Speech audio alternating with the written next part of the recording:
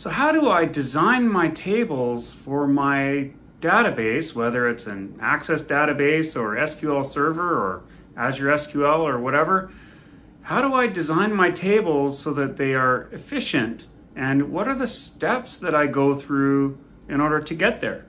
I'm your host, Sean MacKenzie, and today we are going to do an exercise in normalization.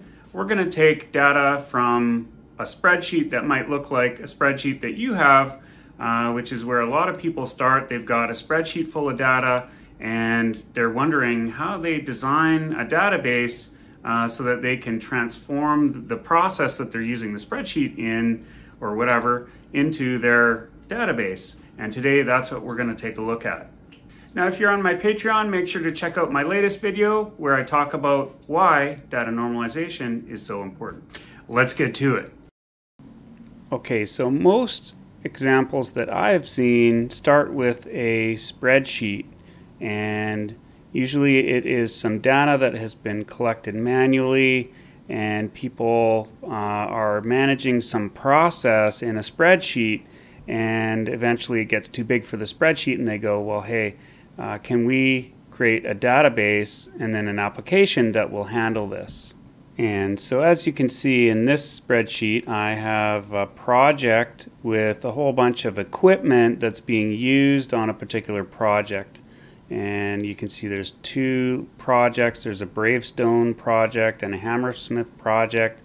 And it looks like there are some empty rows here. And so you get a sense that we need to figure out what this data means. And upon closer inspection, we can see that there is a project group. And you can see in the project group there, there's a name, there's a manager, and project length and things. And then there's also almost like an equipment list for each of those projects. And this looks like it's a sample from a much bigger spreadsheet that has way more entries on it. And so that takes us to our first task, which is to put the data into first normal form where there must be a primary key and no repeating groups. And so currently this is kind of what the data looks like. There are two groups of data. The first group is in the blue brackets. That's sort of like the project, and then the equipment list on each project that's in the spreadsheet is in the red brackets there, and that is sort of a repeating group. And you can see that the columns in the repeating group obviously seem to work differently than the columns in the project group. And so to take a closer inspection, we can actually go to our spreadsheet here and we'll copy this over.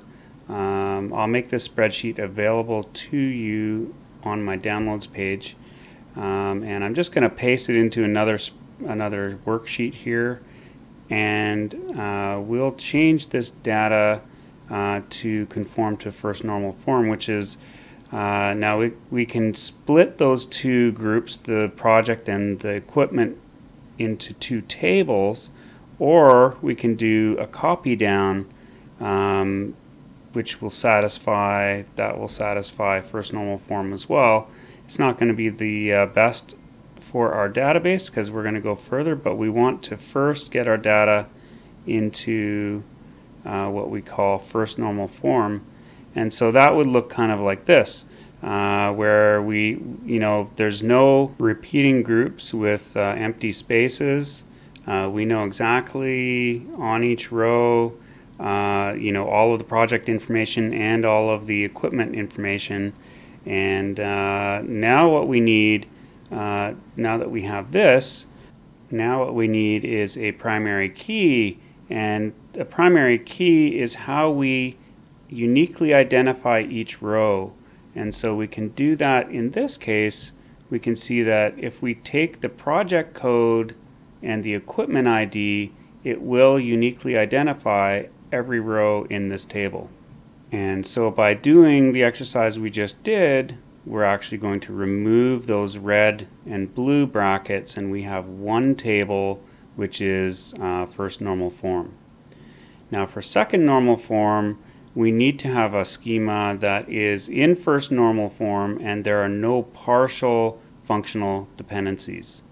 And by looking at this data, I can see that there are two IDs, the two IDs that uniquely identify our records, but each of those has a list of fields that really only depend on that one key. And so those are called partial functional dependencies, and we can eliminate those by splitting the data for each of those keys into their own tables. And so that might look like something like this. We have project data in this table, and then we might have the equipment data in another table, which makes sense according to what we saw our dependencies were.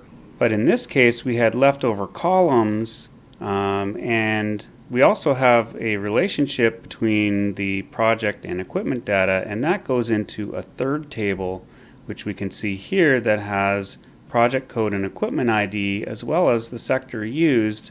And this kind of table is known as a junction table, or sometimes is called a transaction table, where you can see the many-to-many relationship between the project code and equipment ID fields. And so you can see that sector used has been put on there, but this is typically where you'll add a whole bunch of information or fields in your table about that particular time, in this case, that the equipment is being used, and more detail about that time that it's being used, and that's very, very handy.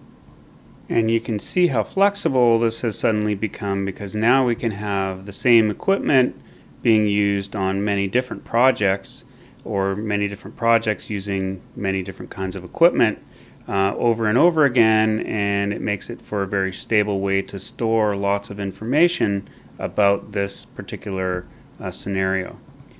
And so at this point, I will draw your attention to the underlined fields just to remind you that those are primary keys.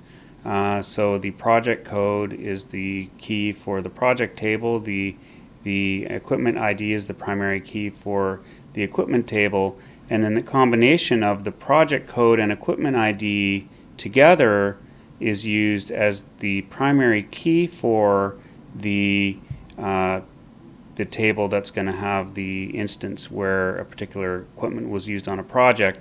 We haven't named them yet, but take a look at those fields that are in italics, and the italics denote that those are foreign keys, and so those are foreign keys. So you can see that that new table we created has a primary key that's made up of the two keys from the other two tables. And so now that we have a table that is just about the time that a piece of equipment was used on a project, and it's different from every other time, then you can store other information, you know, like the driver and all kinds of other things that are related to only that time that that piece of equipment was used on a particular project.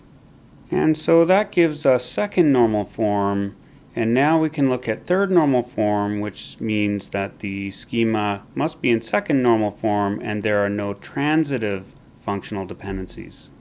And so going back to our data, we can see that we do have a transitive functional dependency, which means that there's a field or an attribute that actually is determined by another field in the same table. And so in this case we have depot name, which depends on the depot number, and it never changes. They always have to be in sync. And so you can kind of think of these as lookup tables. If you're an application designer, usually it'll be lookup tables where you don't want to store the description of a lookup item in your table as well as the ID. You just want to put the ID in there, and then when you do a query, you bring everything together to display it to the user. And so we want to eliminate all of the transitive functional dependencies from our tables, and what we might see would be something like this, where we remove that depot name from the equipment table and then put all of the depot information into another table. And not only does that help you get to third normal form, but you benefit because if, say, a depot name changes, you can just change it in one entry in one table, and you don't have to go through every record in the equipment table and update it. Now, once we have those transitive functional dependencies out of the way, we also want to go and take a look at any kind of derived data and remove that from our tables, because those can be queried at any time, and so they're actually kind of redundant.